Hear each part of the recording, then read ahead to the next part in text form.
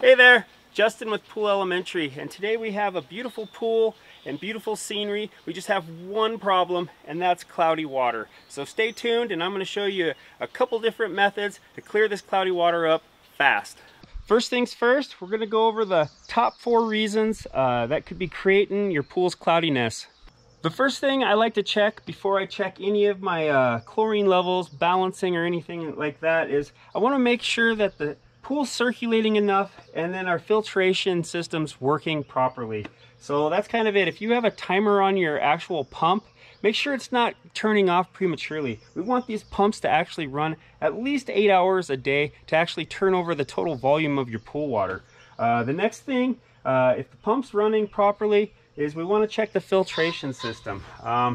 In this case, we're going to go ahead and backwash this sand filter, or if you have a cartridge filter, you might want to pull it out and give it a good spray off and clean, just to rule out that that's not the reason that this pool's cloudy. With these sand filters, if you haven't changed out your sand in your sand filter for over 5 years, it's probably due for a sand change. That could be another reason why your pool's cloudy, is because your sand's getting hard inside and it's just basically time for a sand filter change. So with our backwash line out, we're going to go ahead and backwash this filter just to make sure it's clean and everything's running properly. And you can see how dirty that water is. So it's definitely due for a cleaning. Turn it off.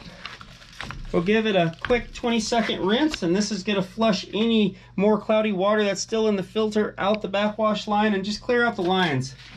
We'll give it 20 seconds. Alright, now that we've rinsed it, we know we're not going to get a big poof of cloudy water back in the pool. So we'll go ahead and put it back on filter position.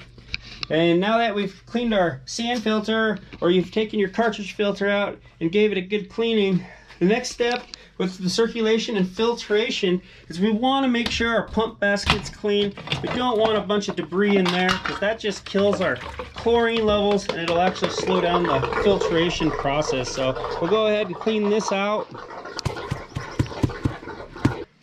Also, with our pump off, it's good to come out and check our actual skimmer baskets. And as you can see, it's really full of tree debris and looks like some resonance of a bubble cover.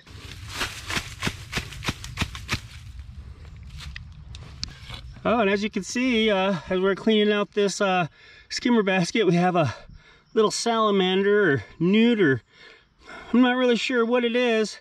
If you know, leave a comment in the comment box, tell us what it is, but he's a little guy that's hanging out. So we're gonna set him over here and let him do his thing. All right, with our pump baskets cleaned, our skimmer baskets cleaned, and we've just cleaned our filter, we know that everything that's possibly in line with this pump and the circulation system is clean. So nothing should be slowing down the actual water flow, and our filter should be doing a magnificent job of cleaning out this cloudy pool. So with all that ruled out, we'll go ahead and fire up this pump again. Now that we know that our pool's filtration system is working properly, the next thing to check is the actual pool's chlorine. So you can do that a number of different ways. You can use a dropper kit to test the water. You can use test strips. They're not the most accurate thing, but they'll give you a ballpark figure. And that's about it with those. They're just kind of handy to have when you're on the run. So, but I do definitely prefer a dropper kit.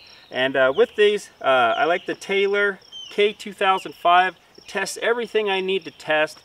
Even if you have 1 to 3 parts per million chlorine, you want to check your cyanuric acid level also. So on this pool, we've actually tested the CYA, and they're in pretty good shape. They're at about 40 parts per million, so it's right in the middle of the range. And that's the reason being is we do drain this pool down about 1.5 to 2 feet every year to winterize it. So we're constantly putting fresh water in every year.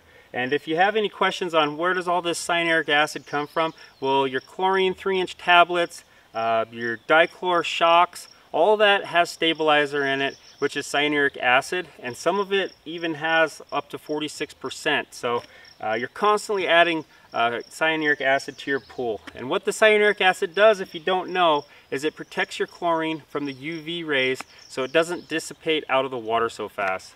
This pool doesn't have any free chlorine. It's got about 2 parts total. So at this point, we know we have to get some shock in this pool and get the chlorine levels up to at least 2 to 3 parts per million. To bring this pool up to 2 parts per million, this pool is about 20,000 gallons, so we're going to add about 2 pounds of shock per 10,000 gallons. So I'm going to go ahead and put 4 pounds of shock into this pool and get the chlorine levels up to where they need to be. The next step is we want to balance the pool. We want to make sure everything's in order, because high pH and high alkalinity also tend to create cloudy pools. The proper amount of alkalinity in your pool should be between 80 and 120 parts per million. You want your pH between 7.4 and 7.6. And like I said, we want to make sure our free chlorine levels are at least 3 parts per million when we have a cloudy pool like this, because we don't know what's going on. We just want to make sure there's enough chlorine to actually sanitize the pool. With our test kit, we check the pH. As you can see, it's low. It's about 6.8. So we'll add a little bit of alkalinity increaser. We'll add a little bit of pH increaser, and we'll kind of check it here after we add that in about an hour, just to make sure we're right around 7.5. We did add 4 pounds of Cal Hypo. As you can see by this pink side on this comparator, we are at 3 parts per million free chlorine. So we know we got enough chlorine in here to sanitize this pool. So with all that in check and adding what we need to get the pH up, this pool should be balanced. Another factor that can cause cloudy water is your calcium levels. High calcium levels cause cloudy water, scaling, calcium dropout. So you might want to check your calcium levels also. Those should be in the range of 200 parts to 400 parts per million. With calcium, it's just like cyanuric acid. The only way to reduce the calcium levels is to actually do a partial drain and refill on the actual pool and put some fresh water in there. The last thing I do want to go over is contaminants in your pool. Obviously, that's the #1 factor in this pool, is we lost all of our free chlorine due to leaves, pollen, and other debris getting into this pool. So you want to make sure that you regularly check, net out any leaves and debris, because once that gets in there, it is known to just kill your chlorine. And once that chlorine's gone, you've got about 24 to 48 hours before this pool actually will cloud up. So just beat the odds, keep your pool clean as you see the stuff getting into the pool. Another thing I like to go over when I do have cloudy pools or algae in the pool is phosphates. You might want to do a phosphate check. They do sell test strips for it, or you can just go down to your local pool store and have them run a phosphate test. But you want to make sure that the phosphate levels are low too. They also can create cloudy water. They're actually a good source of food for algae, so high phosphates are bad for pools. Now that we've checked our filtration on the pool, got the pool completely balanced out, there's really no reason why this pool is going to get any cloudier. And yes, this pool would probably clear up over time with just the filter doing its job, but it's probably going to take about 10 days without using any products in this actual pool. So we're going to go over 2 methods that's going to speed up the process and get you in your pool quicker. Here I've got my flocculant. This one's called Power Flock. It's a BioGuard product, works great. And before we add this to the skimmer, we're going to do something with our sand filter to basically bypass the sand filter so it doesn't take all of our flocculant out. So what we're going to do, we're going to turn off our pump.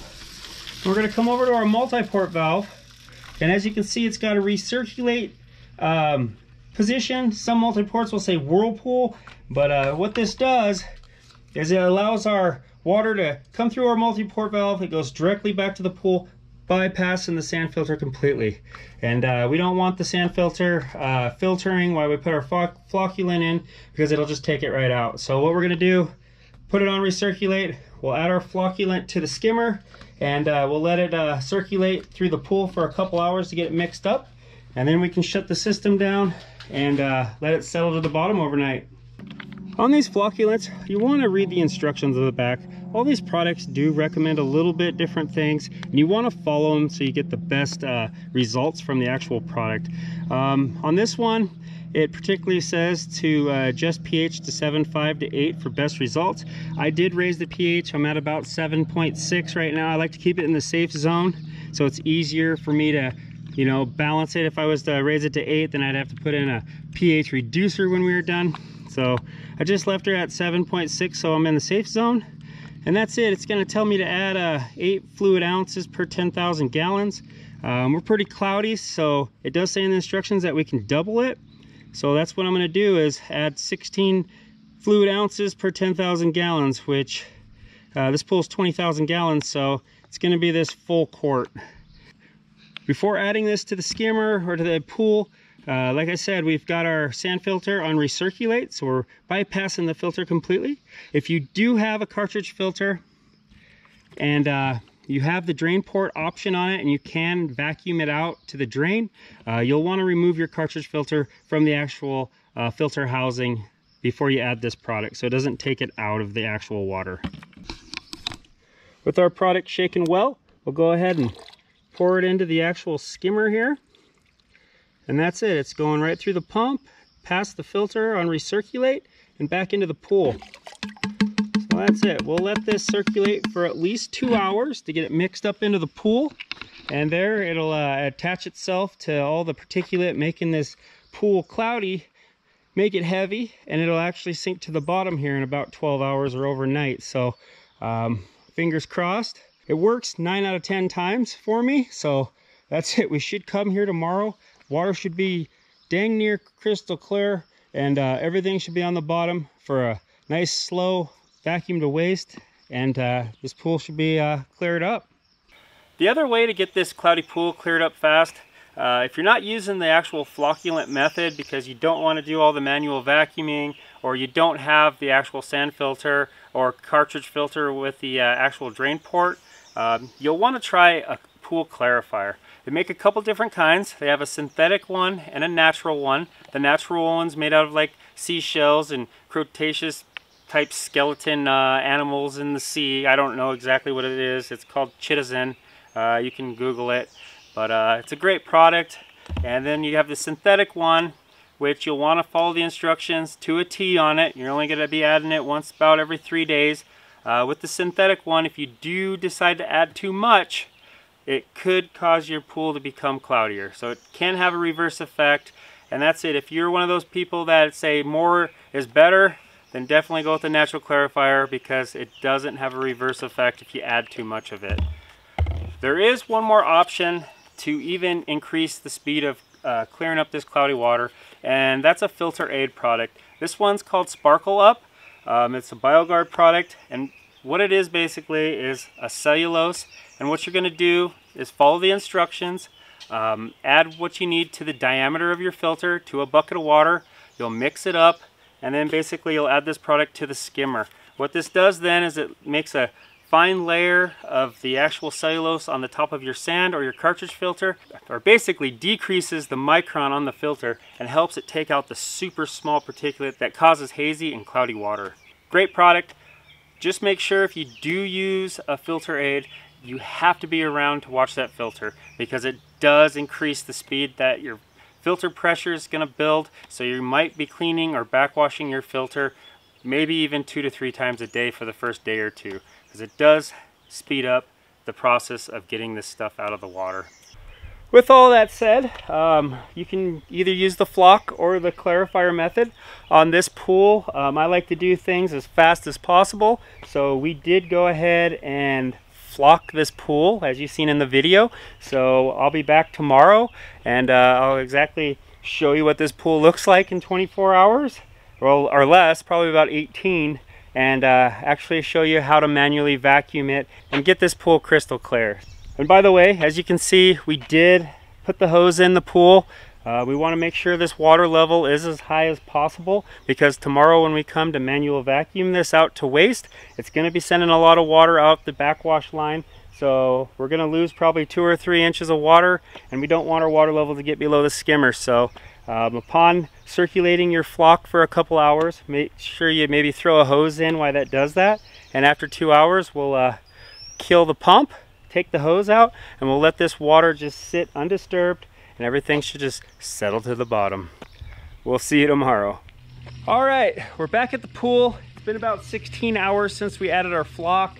As you can see, we can see the shallow end really good. There is a little bit of haze still in the deep end, but hey, I can make out the drain perfectly. I can count the leaves stuck to it. So the flock definitely did its job.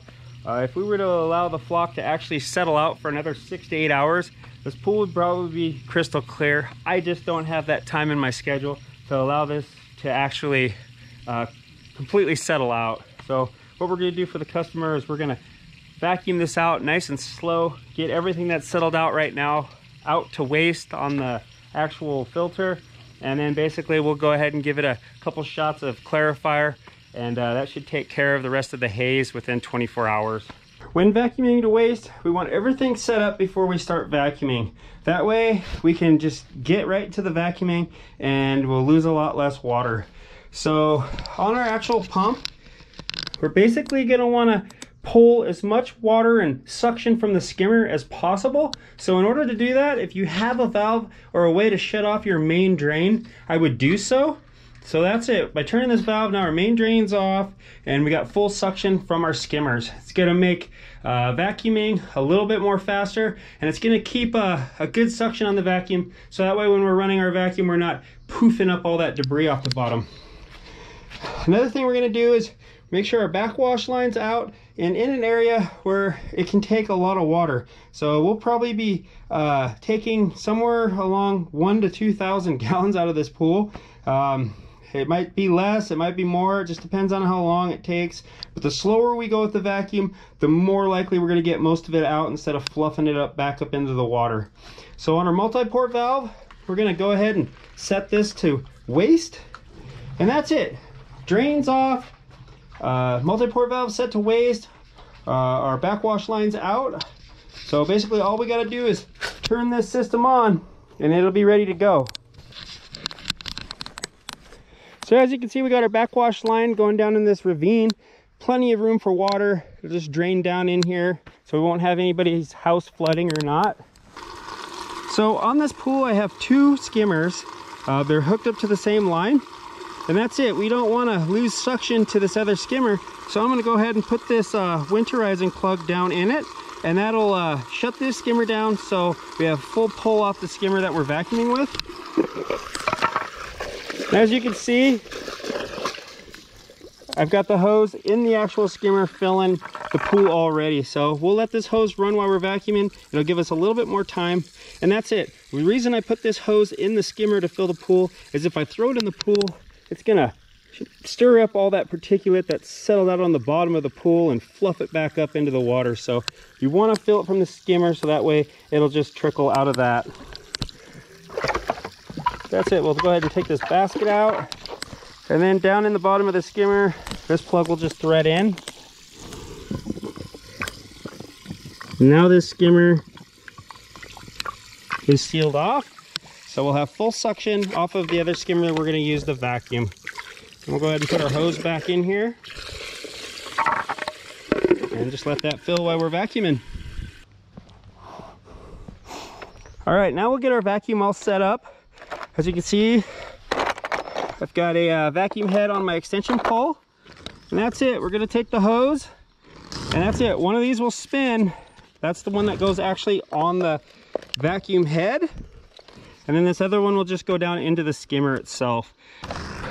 When we prime this hose, we want to be as gentle with the water as possible. We don't want to stir up any of that stuff that settled out, because it took 16 hours for this pool to get where it is now, and that's it. We can see the drain, and it's just a very, very minute haziness, so we don't want to just like throw this vacuum down the bottom and poof up a bunch of stuff. So what I'm going to do is we're going to put it down there real slow, and that's it. It's still going to stir up a little bit, but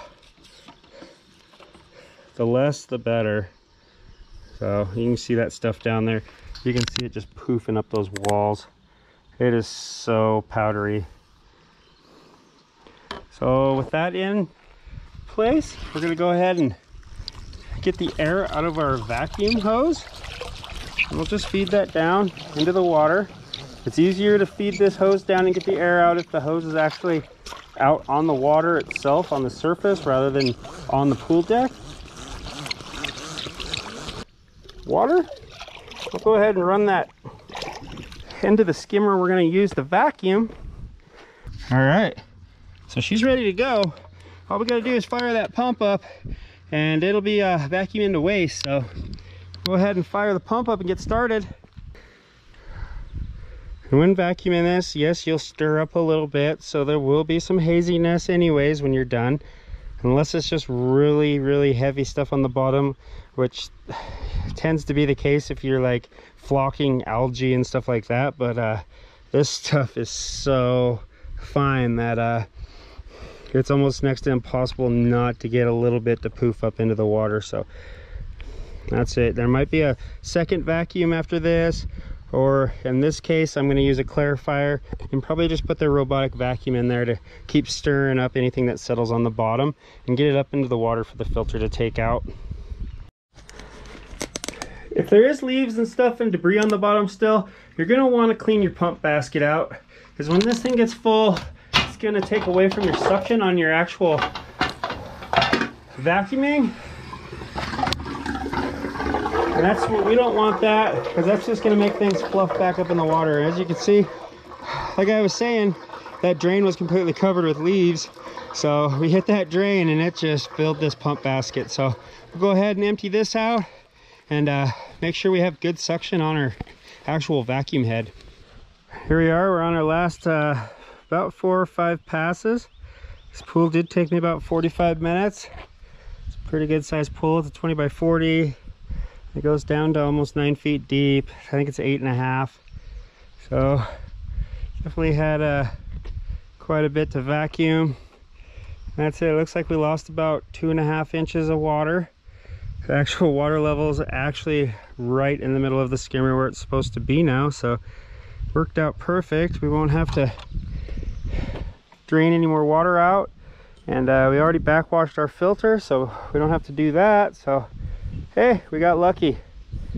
We finished our manual vac to waste on this pool, and it's looking pretty good. It does have a little bit of haze to it, but we can see the bottom throughout the whole pool. We're just going to go ahead and give it a recommended dose of the actual clarifier, and the filter should have no problem clearing the rest of this up in about 24 to 48 hours. Thanks for joining us with our Cloudy Pool Fix video. If you enjoyed the video, make sure you hit that like button and don't forget to subscribe for easy access to all our do-it-yourself pool care and repair videos. And as always, another happy pool with Pool Elementary.